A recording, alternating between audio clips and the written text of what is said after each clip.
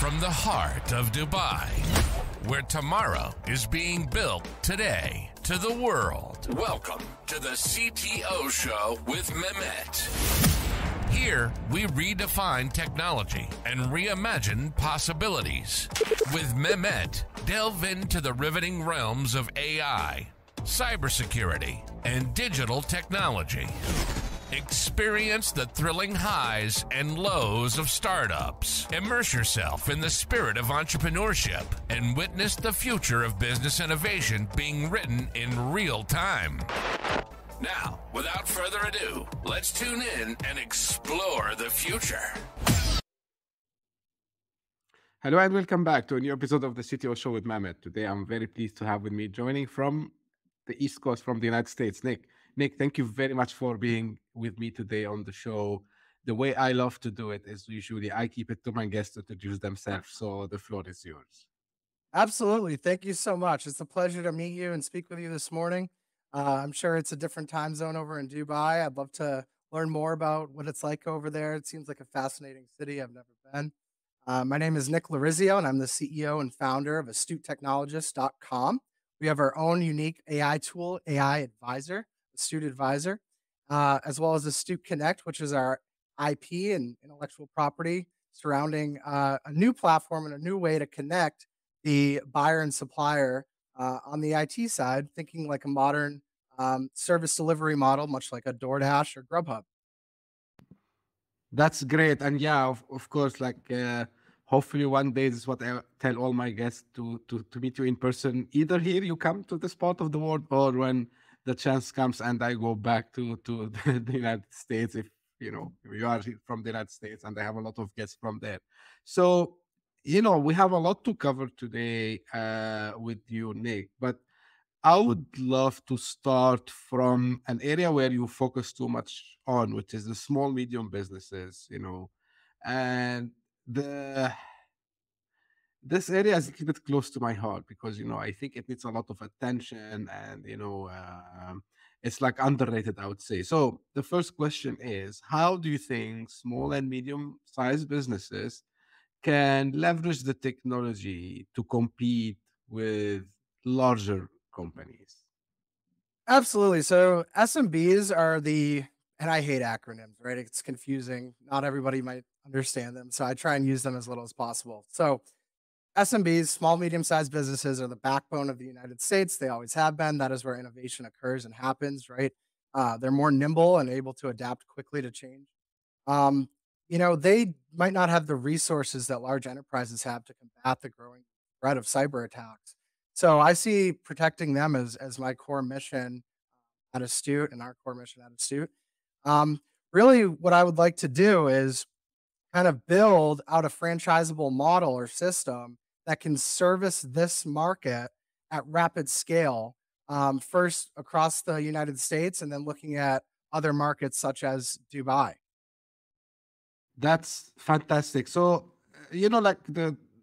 I just want to highlight one thing. So, I think it's common, and again, I'm with you. I don't like acronyms sometimes too much, except that they make the lives easy. So, in definition, these are the companies, that they have certain number of employees, or they do like certain or less than certain number of revenue per year, right? Now, here, when it comes to technology, right? So what do you think are the most common challenges these companies they face, and how do you aim to help them to overcome them? And plus, especially, we are in an age where we talk about very, very advanced stuff like AI, machine learning, and all this. So how do you think, Nick, you can help this sector of the business, knowing that also, if you allow me, that in all statistics, and this applies to the US and it applies even to other parts of the world, as much as I research, that these companies, the small, medium businesses, they form a large chunk of the economy. So in some places, they are like more than 85% of the economy comes from these SMBs or small, medium businesses. Absolutely. And that's where a lot of people start their career professions. Many of them are privately owned and operated, so they're all run a little bit differently when you look at their tech stack. And I see the biggest challenge here is disparate tools and systems. You might have a network stack of five different, switch partners, right? And what happens is you have competing forces and competing salespeople for that business, and that's really a legacy model. We need to kind of roll out some standardization, looking at the different aspects of the IT stack here, the technical stack. So when I look at partnering with Cisco Meraki for simplicity, standardizing those across the board, looking at tools like Microsoft 365 and Enable for the front end, looking at back end database partners like Oracle, strategically aligning myself with these vendors for these specific factors or factions of the IT stack is going to be a key element so that we don't have competing forces within my own company. Um, Really scaling that out and building it from the ground up, as opposed to what private equity has done, which is now it's come in after the pandemic with a lot of the project work stopping, and they're buying them up. They're buying, I've worked in the M&A space, mergers and acquisitions, and they're buying up these 20, 30-year-old MSPs left and right. And then they're consolidating and folding them and bringing them to an on-platform service model, which is kind of similar to what I'm saying. What I'm saying is, let's come in from the ground up. Let's standardize. Let's roll it out. Let's look at new markets and new cities and new frontiers in the United States where people have relocated in recent years, and let's build this thing out. That's perfect, Nick. But do you see that actually the owners of these businesses are understanding, the things that we share? And why do you think that? Now, of course, like we do here on the show, and I do this also like outside of the show as part of my work as an advisor and consultant to some companies. We try a lot to tell them about the benefits, whether it's a little bit on now overused word, which is the digital transformation, for example. And sometimes we talk about cybersecurity, and sometimes, and the answer is always that comes to me, like, yeah, this is only for the big guys. Like, what should I do with AI? Why do I need cybersecurity? What is this digital transformation gonna change for me? So, how do you deal with such conversations? Like, I'm very curious to know. Absolutely. So what I like to say is it's not really a threat, it's a change in culture. And that's what I always said with digital transformation, right? And remote working. And it's amazing how fast the pitch changes. For a long time, it was a race to the bottom. I'm going to have five different vendors compete for my service. So really what we're saying here is it's no longer a race to the bottom. What's going to happen is you're going to have a massive 80% increase in time. Your employees are going to have a lot more efficiency to think creative, innovate, and focus on that R&D budget. So we want to increase that messaging of, hey, it's not a threat to your business. It's actually going to make you more nimble. It's going to allow you to have more free time to simplify those automated redundant tasks of data entry and so on, so that you can actually innovate and create new solutions, products and services for your market.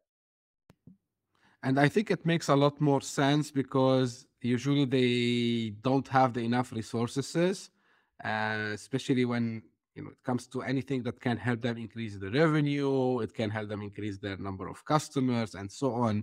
So because you touch on the automation, for example, and this is also something that last year in 2023 I was doing a lot to show that uh, automation might be needed more by small medium businesses than, of course, the large enterprise they needed. But these guys, they figured it out, and they started to put budget for automating their processes and procedures. But in the SMB world, that makes more sense, honestly, because you want to do less with more always now, which is something I believe they need really to invest in now.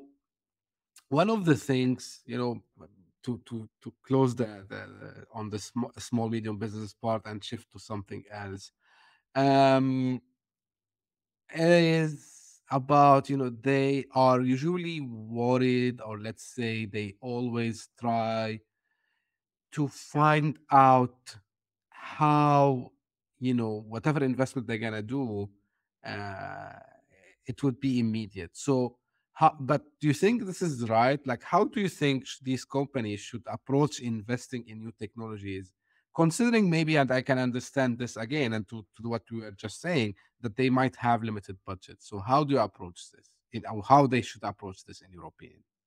Right. So it has to be a SaaS model because when you look at things like the traditional break fix project work that was not sustainable throughout the pandemic or massive crisis, like right now, I see cyber attacks as the biggest threat to our nation's security as well as globally.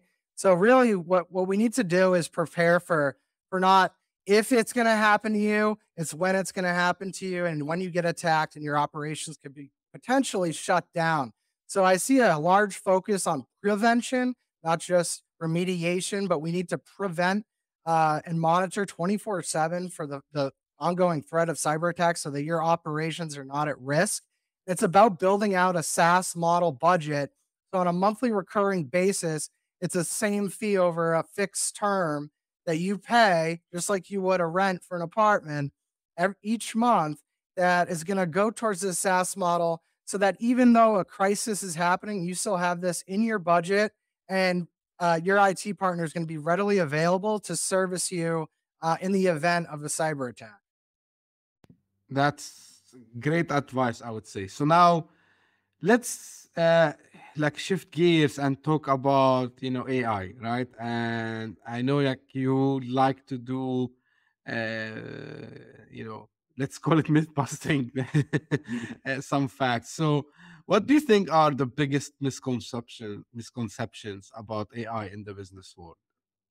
Yes, I like the truth. The truth is always important here. So, we've built out our own AI tool, which runs on its own private environment, segregated off of the open source network, and it's really working with whoever owns or the creator of that AI. You want to trust that person. You want to make sure that it's not feeding you information that is inaccurate or misinformation. You want to make sure that it's correct and going. It's in your best interest.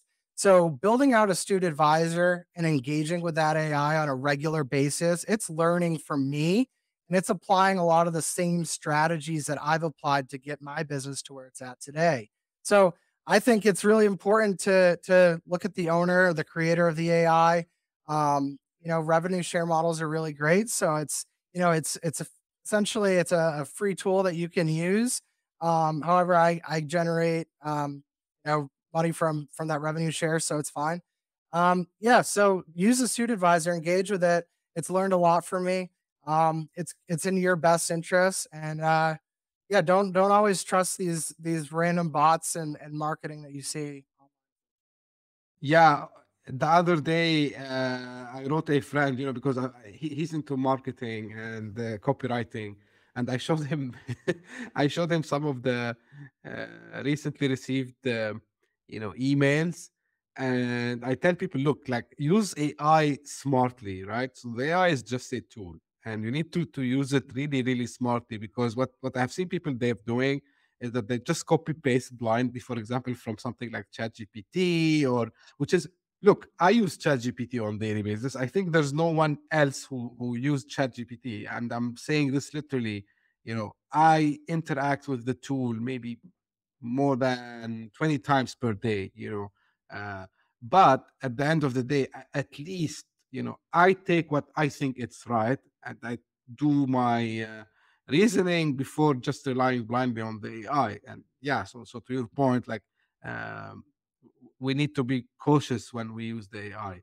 But do you think that AI can contribute in, like, for example, decision making processes for companies? Absolutely. So this is where the human element and the ethics portion comes in, and that's where you have to look at the creator. So this is where, oh my gosh, I have 8 adults and 2 children, right? And who am I going to save? So AI does not do a good job at that type of reasoning. So there's always going to be that element of human oversight that needs to be there. Now, I've refined my tool specifically, right? And I always use the analogy of a painter's brush, right? That's how I see AI, right? The output is the property of the owner, the copyright of the owner. But it's an amazing revolutionary tool that's gonna reshape our world. So I think it's fantastic. However, it is important to really note that ethics portion of it. Now, what's great is since it's learned from me, I've been able to refine and release a second version of my book. I've been able to refine my patent. I've been able to refine and tweak a lot of different things within my business, from the website to how I write emails. A lot of strategies from personal experience that I've had in the past have been applied to my specific tool. And what's worked for me in the past, it will certainly work. Absolutely. Now, uh, it's a it's very obvious that AI will become like part of the day-to-day operation, and it will be part of the the way we do our work, whether it's on a personal level, or if we are a business owner, or even if we gonna still be part of another company. So how do you think businesses should prepare their workforce for an AI driven future? And it's a fact, like no one can say no, AI will not be part of that. So how we can get prepared?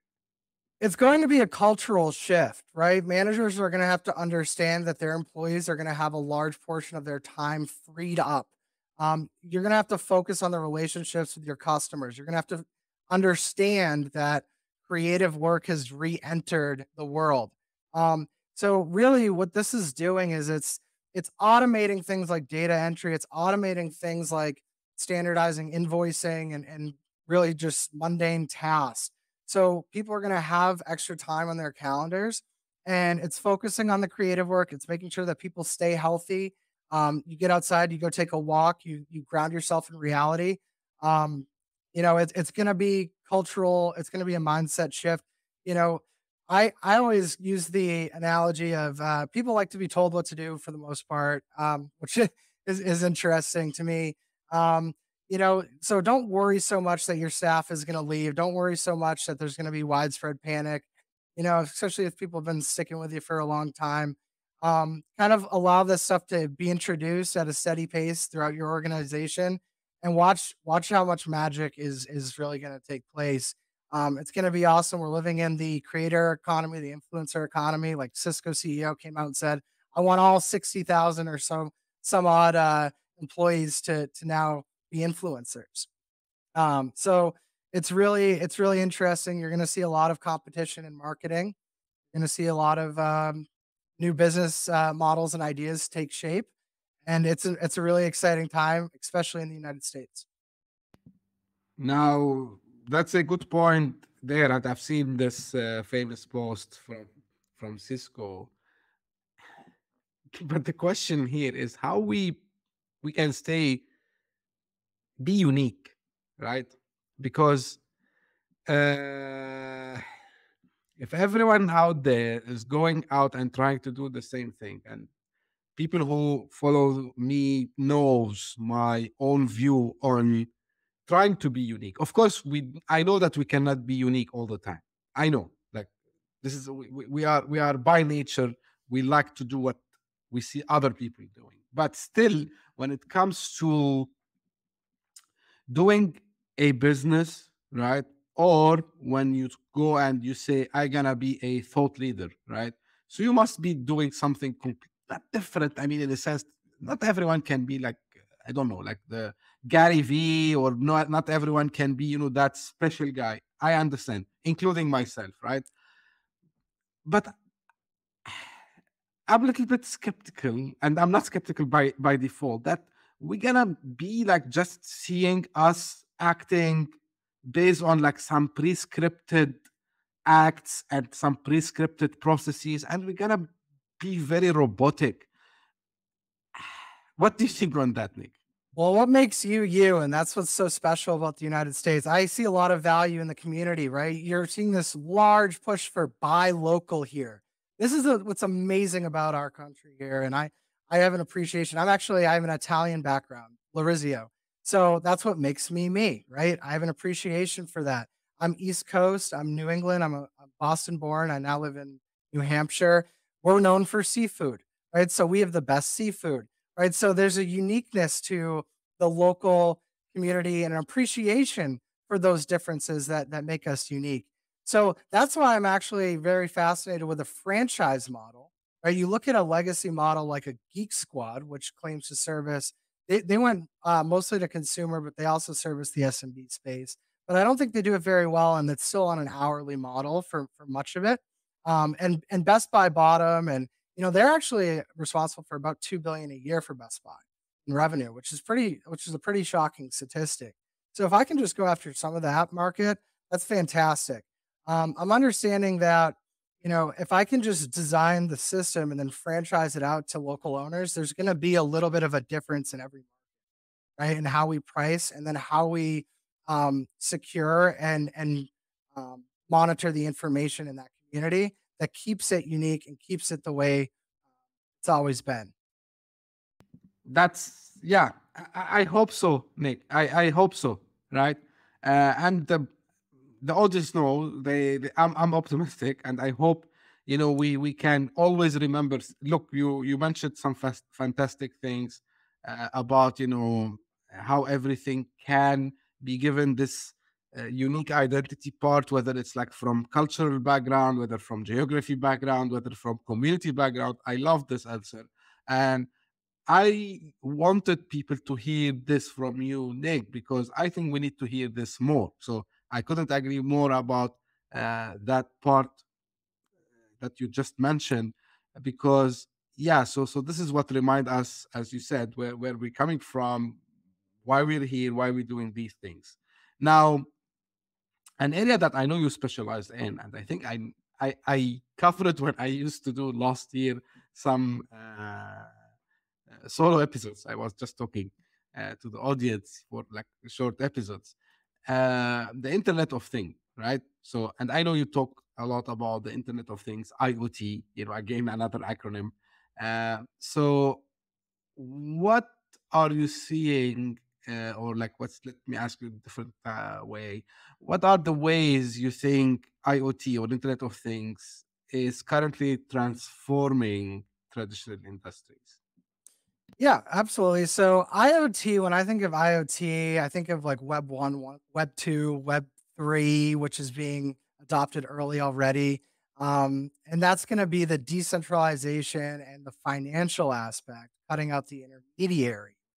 Seeing a lot. It's the use of cryptocurrency.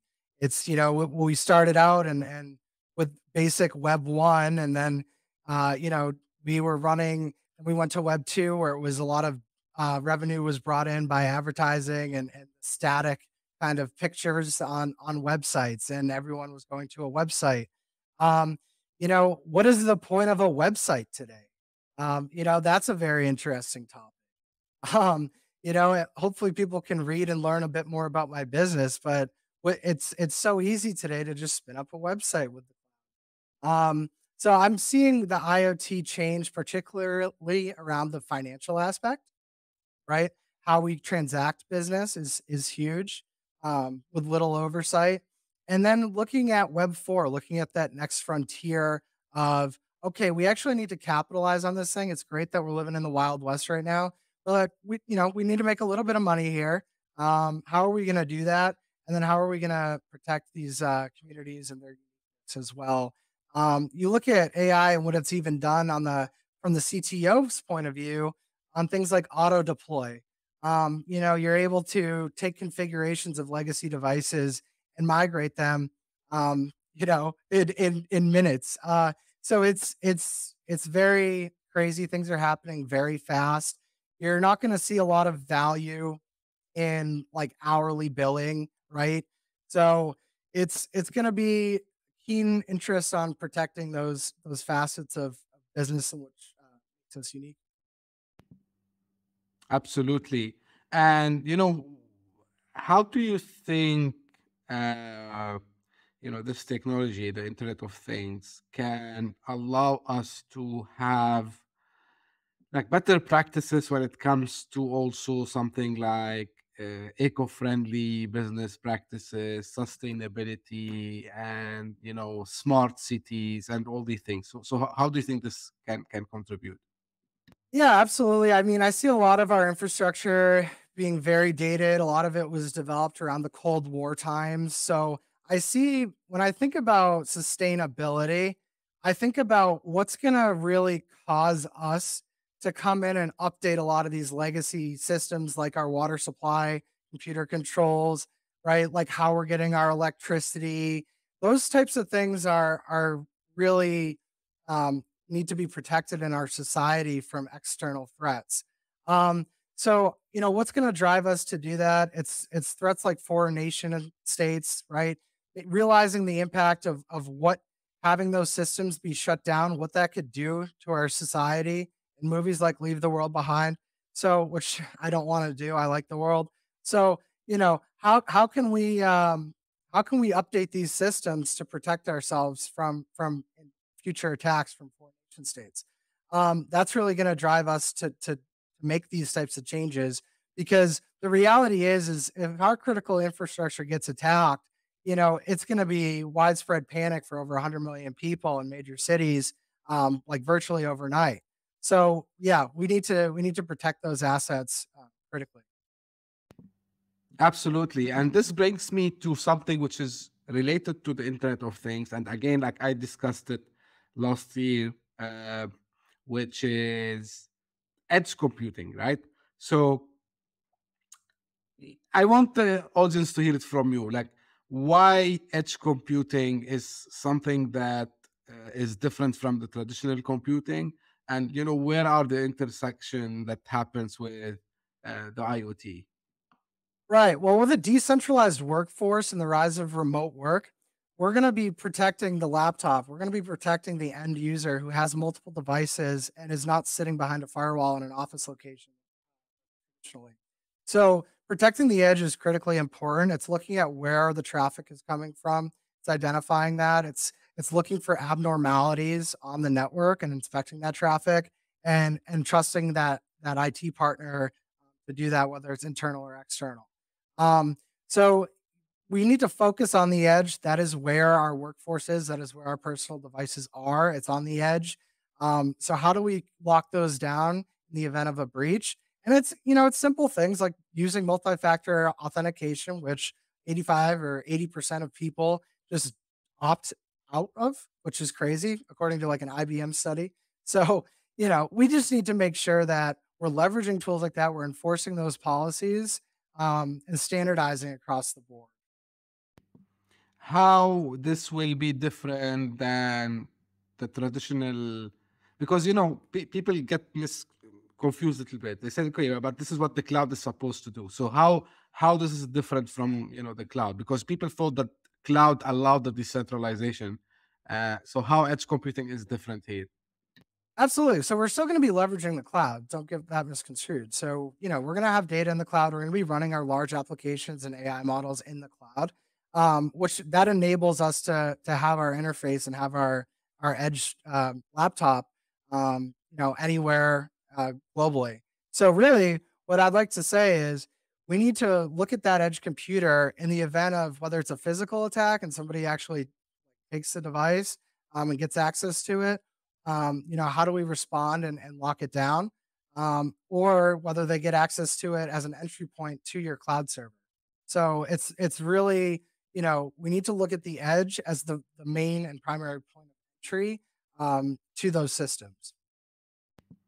Yeah, and to your point, make just I asked the question on purpose because my goal is always to uh, inspire and like let people think about these answers. So, and now I will try to just like join things together. Cybersecurity we mentioned multiple times, right? So, and with this IoT thing and AI. So, the thing is, and this is kind of a just a follow up of all what we have discussed so far with you, Nick.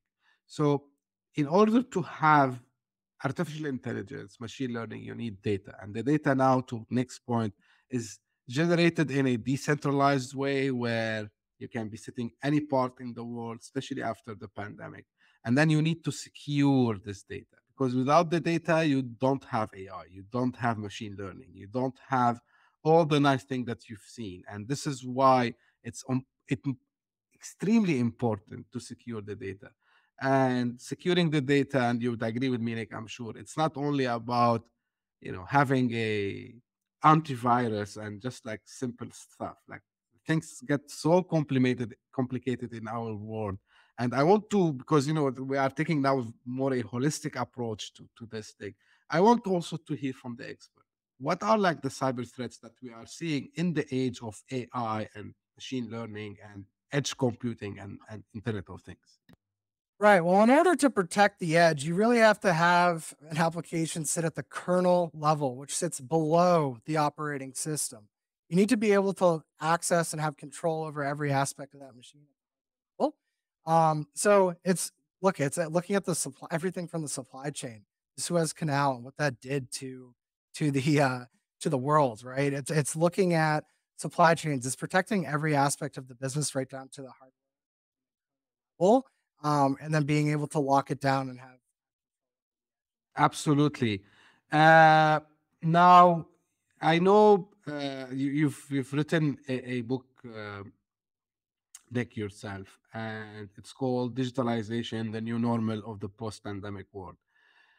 Uh, First, like, what are the key takeaways, that you hope the readers will get? And the other thing that I want to ask you, like, are we heading to a place where the concept of work in general isn't the same that we used to have it, a couple of decades ago? Where are we heading when it comes to future of work?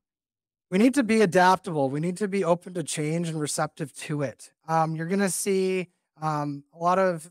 We actually have a lot of business owners retiring and selling or trying to sell their business to younger generations.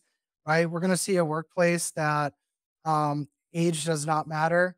Right. You're going to really. It's going to level the playing field here. So if those that put the work in are going to get ahead right now. It's just like the dot-com boom in the late 90s, early 2000s. It's a super exciting time. But be open to it. Be open to change and get ahead of it. Otherwise, you're going to be left behind. A lot of industries we've seen digital transformation has taken place in every single industry, from automotive to restaurants and outdoor dining. Like, we're amazing creatures. We've adapted to um, a massive crisis and overcame it. Now we have to look at these new frontiers and be accepting of these tools and how they're going to change the way that we work. I will go back a little bit to AI here, Nick. And do you Sure. think, related to this topic, do you think that AI, and there's a lot of talks about autonomous bots and these systems that you give them a complex set of tasks, or let's say even project, they decompose it into tasks, they do it for you, and then you come back.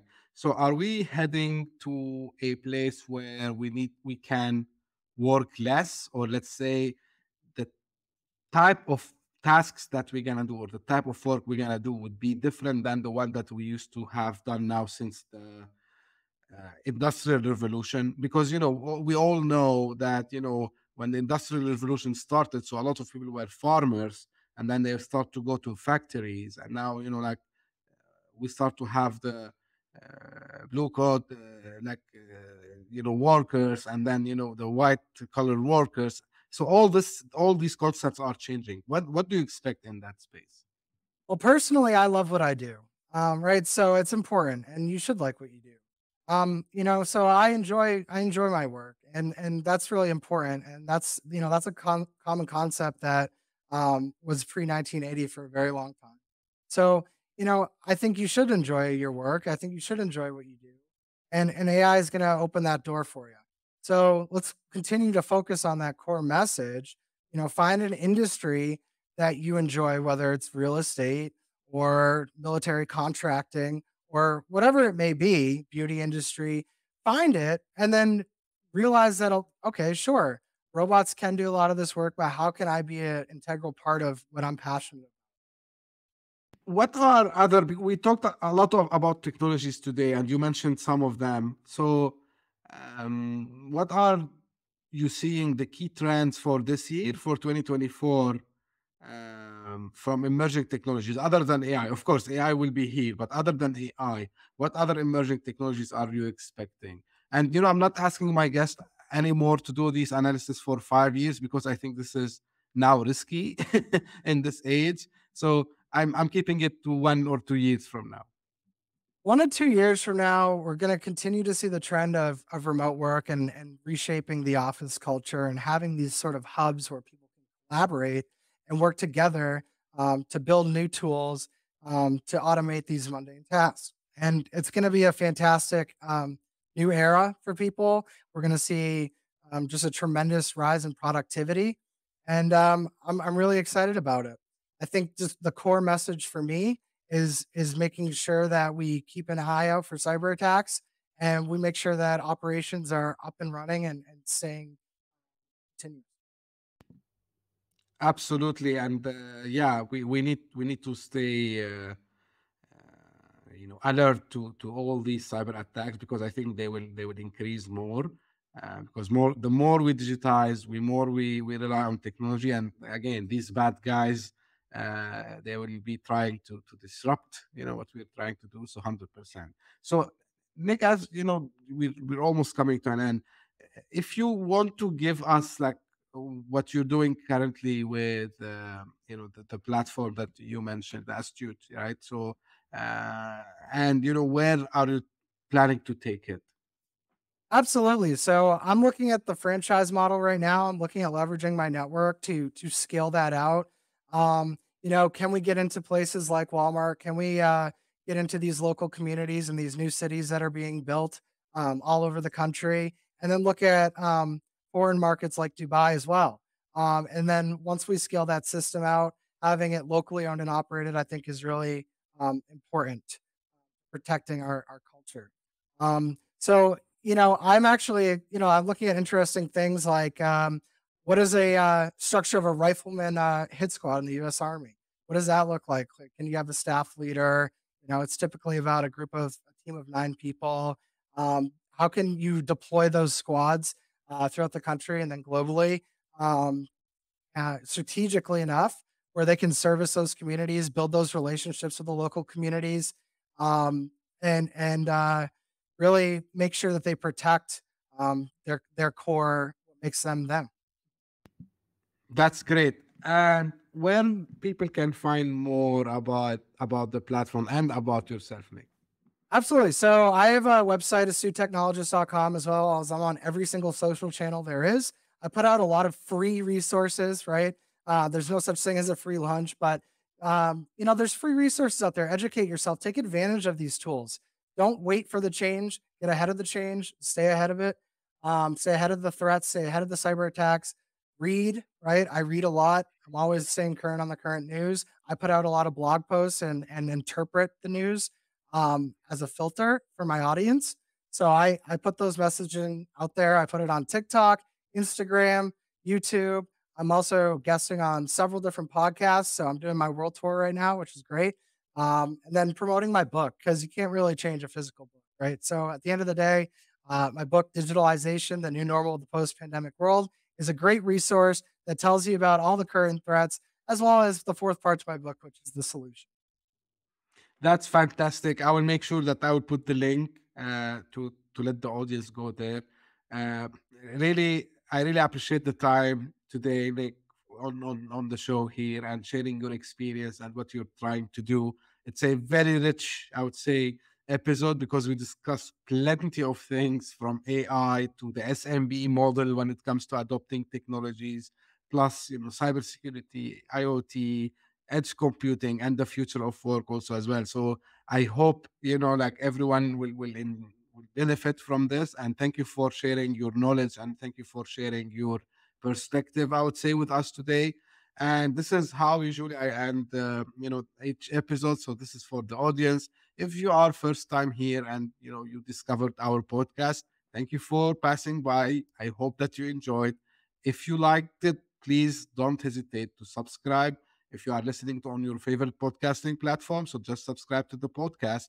And if you found us on YouTube, again, subscribe and share this with your friends and colleagues. And if you are one of the files that keep coming back again and again. Thank you very much for your loyalty, and thank you for your nice messages and compliments you write me. And thank you also for the feedback you give me from time to time. I really appreciate. I read all your messages.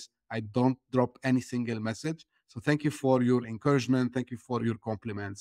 And if you are interested in being in the show, this is something I repeat at the end of each episode. Don't hesitate. If you are on a mission to change something, if you are a founder and you are not finding a space to go out to the world and tell them about what you're doing, please don't hesitate. Reach out. This is why the show is here, and we can make it happen. Thank you very much for tuning in. We'll meet again in a new episode. Thank you. Hit that subscribe button, share the show with your tech-savvy friends and fellow entrepreneurs, and leave us a review on your favorite podcast app. Your support means the world to us.